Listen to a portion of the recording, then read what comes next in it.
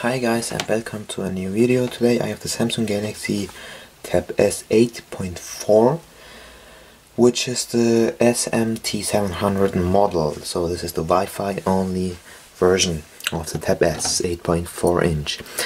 And today I'm going to show you how to install Android 6.0.1 CyanogenMod 13 to this device. So for that you need to download two files. I've downloaded the GApps and the ROM itself. Here, as you can see, that these are the GApps and this is the ROM itself, CM13. And yeah, and today I'm going to show you how to install the CyanogenMod 13 Android 6.0.1 to the Galaxy Tab S. So for that you actually need a custom recovery installed called TWRP. I won't show you how to install TWRP since there are many other videos showing you how to install this custom recovery to this device.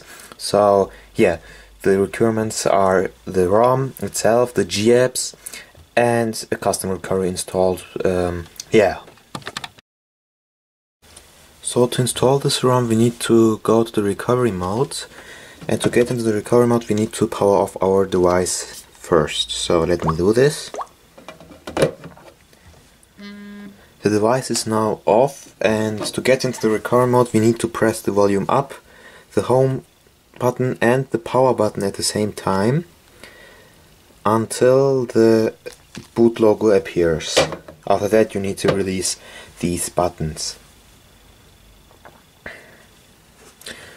So the tablet booted now into the recovery mode, and before we are going to flash this ROM we need to perform a wipe. So we go into the wipe option and perform a factory reset.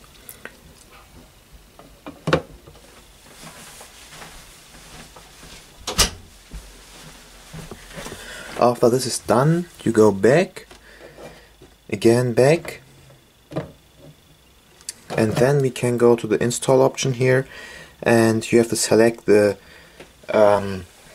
place where you have stored the ROM. In my case it's in the SD card and the external one, and then press OK and just select the ROM and install it.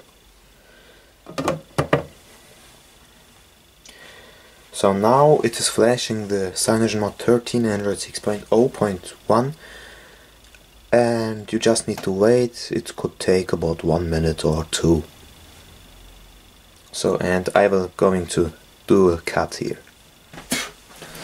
So it's now finished, and if you want to have access to Play Store and all the other Google apps, you need to install the GApps also.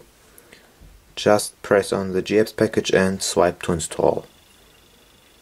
And yeah, this could also take about 1 to 2 minutes. As you can see here, it's now installing all the Google apps like Gmail, Google Now, and all that stuff like Hangouts, the Play Store and all that things. So if you do not flash the GApps packages you won't have any of these apps. So the installation of the GApps package is also finished now, and you can go back and you can wipe it again, but you actually don't need to do this. And then you can just reboot to the system and it will boot the CyanogenMod 13 Android 6.0.1. and yeah, as you can see, this is the CyanogenMod 13 boot animation, and since this is the first boot it could take over 5 minutes to boot up, so just wait until it's booted up. And yeah, I'm going to make a cut here then. So, and now it is optimizing all the apps, as you can see here. and this also could take its time, so just need to wait. And yeah, so it's booted up now, and as you can see, this is the installation screen. There are many languages available, so it's a multi-language ROM. I'm going to select English, United Kingdom.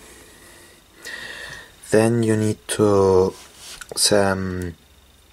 connect to your Wi-Fi. I will skip that now. Then next.